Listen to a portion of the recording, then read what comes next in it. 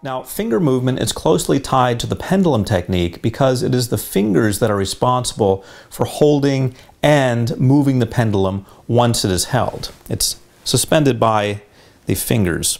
When you think about it, what's really going on is we're just using the pendulum to tell us how the fingers are moving.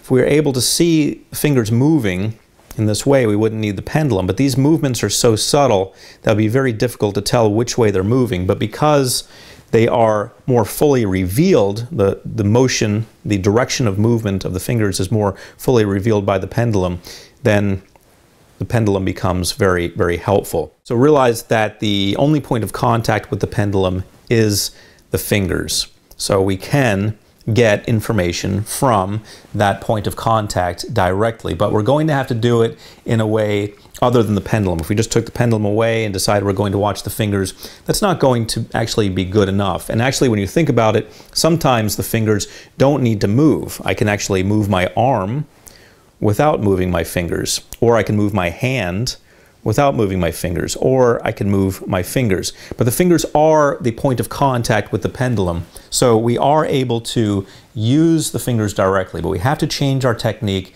if we want to eliminate the pendulum.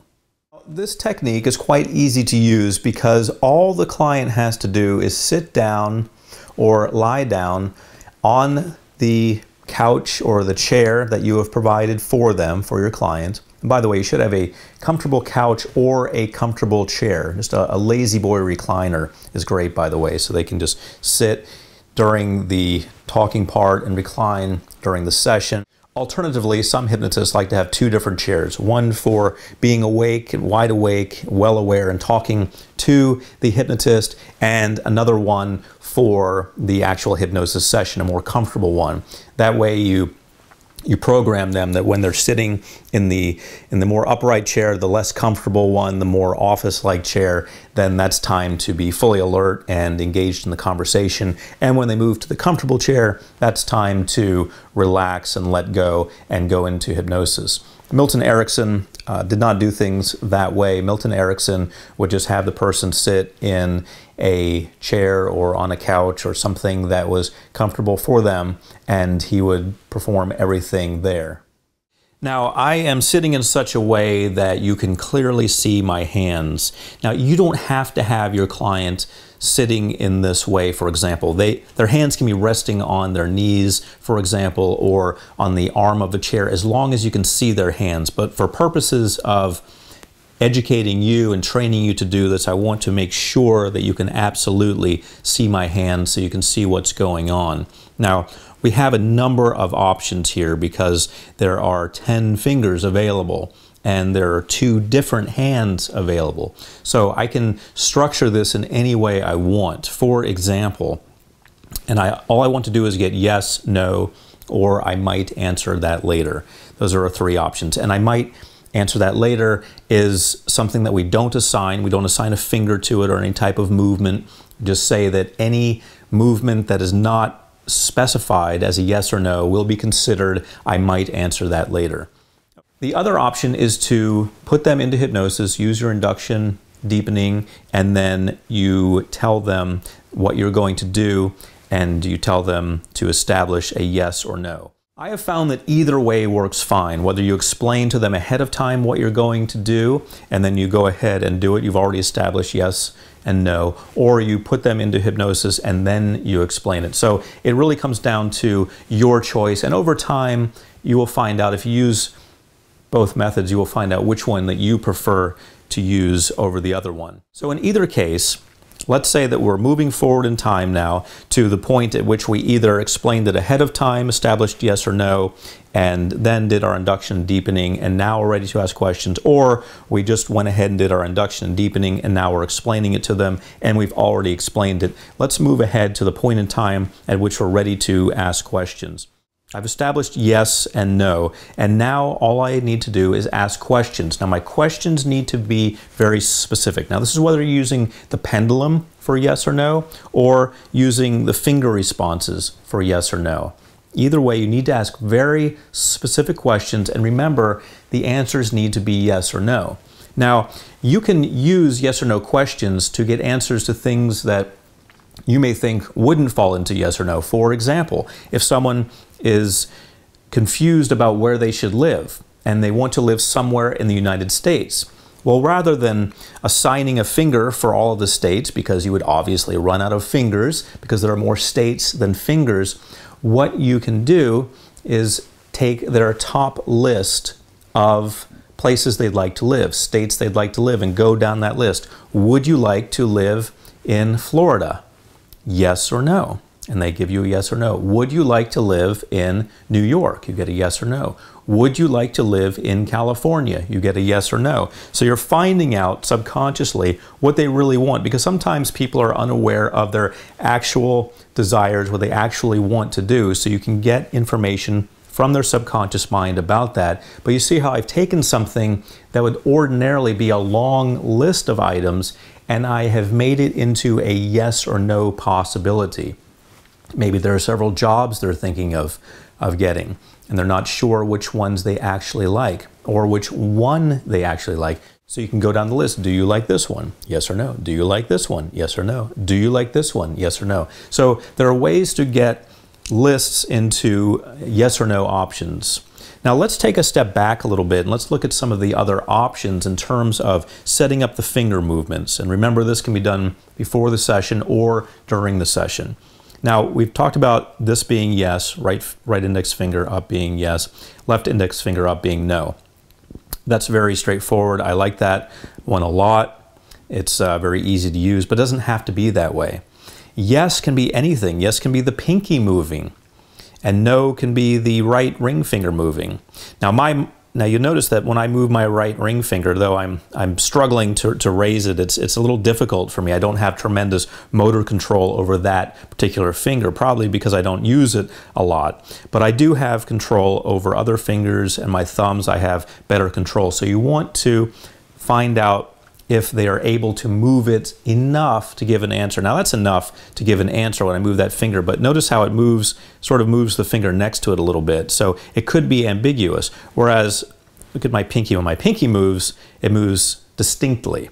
And when my index finger moves, it's clear that although the finger next to it moves a little bit, it's clear that the main action is happening here. So let's say that you've assigned yes, or that you are assigning in that moment yes for the right index finger, and you haven't established it ahead of time.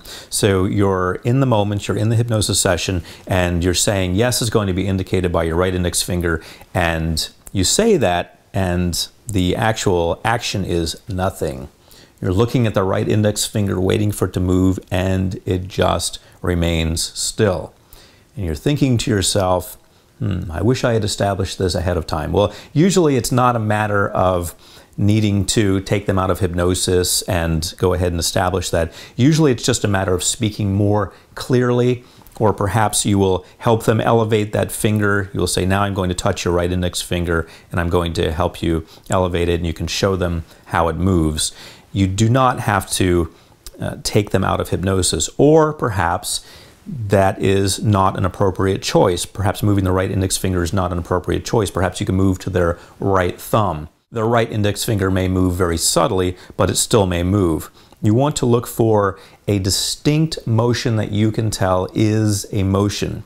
Perhaps their left finger moves very subtly. So you need to watch for what's going on. Now, you are going to need to make sure that you understand what they are conveying to you with their motions. So as long as you understand it, as long as it's clear to you, that's fine. So for example, if the right index finger moves and the other fingers move a little bit, but you can clearly tell that that is the right index finger moving, then you're all set. You're ready to move on. One of the reasons why I like to use different hands, if the right index finger is moving and it's causing other fingers to move, well, it's all in this hand. Everything that's happening is in this right hand. I'm not confused because I haven't set up this finger as being no and this finger as being yes, and I'm not sure which one's moving. I see movement in the right hand. I know that we've got a yes. I see movement in the left hand. As long as the finger is part of that movement, I know that we've got a no. So I've got distinct finger movements based on what I'm asking, and I'm all set because of that. Now, when you do this, you'll probably not have your patient, you do not need to have them have a pillow on their lap with their hands on their pillows. They can simply be relaxing.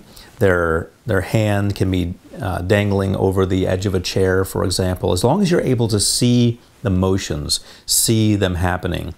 So let's go back to the example of you have put them into hypnosis and you have told them to move their fingers and there's no movement. What are you going to do? Well, you can choose other fingers if you want to. Also, you need to realize that hypnosis time is different from the time you are experiencing. You are experiencing normal, everyday waking consciousness when you are talking with them. They are experiencing hypnosis, which is similar to experiencing sleep. They are not in a big hurry to do anything. So many of the suggestions that you give, you will find there's a delay between the time that you give it and the time that it's actually done. And that's okay. So you want to wait up to a full minute after you give the instruction for them to do that. So let's say, for example, you're saying, okay, we're going to say the right finger means yes. Go ahead and move your right index finger to indicate yes, and you see nothing. Wait, tell them the command again. As I've said, your right index finger indicates yes. Go ahead and move it up now to indicate yes, and you see nothing. Wait a full minute before you do anything. And then you can repeat it again. Then you can tell them that you're going to raise their right finger, and then they should be able to do it. Now, realize that in some very, very rare cases, there will not be any movement at all, in which case it's fine, because you can always bring them out of hypnosis and then explain to them what you're going to do and set up the signals and put them in a lighter state of hypnosis so that you are not having them so deep in hypnosis that they are non-responsive. That is a very, very rare case. In fact, that's something I have heard of, but I've never had that happen to me. So it's not really anything that you need to be concerned about, but if it does happen, it's very simple to resolve. Bring them out of hypnosis, talk with them, tell them what's going on, then put them back in a lighter state of hypnosis, meaning you don't spend as much time with the induction, and then carry on from there. So now I'm here with Lisa, and we're going to demonstrate the finger moving technique. Now, Lisa is sitting in such a way that you will be able to see her fingers. Realize that clients sit in a variety of ways. You just have to be able to see their fingers. I find it somewhat unuseful to tell a person to sit with their fingers like this, their hands like this, so I can clearly see their fingers in their laps. I'd rather have them sit in a way that's natural to them. So Lisa is sitting in such a way that we can see her fingers for the purpose of filming, but realize in a natural, normal situation, one hand might be here and one hand might be here. As long as you can visually see both of the fingers that you're talking about, then it's going to be fine. Now, in this scenario, we're going to set up our yes and no based on the index fingers. So her left index finger is going to be no, and her right index finger is going to be yes. It just seems logical to me, in most cases, to make no on the left and yes on the right.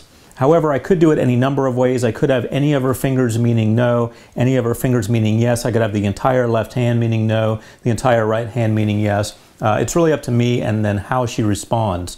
So the situation now would be such that Lisa is already in hypnosis, and I'm going to establish yes or no. So we're going to establish yes and no now, Lisa. So I'm going to touch your left index finger now, and this is going to represent no. Anytime you move this finger, it's going to indicate no. So go ahead and move it now.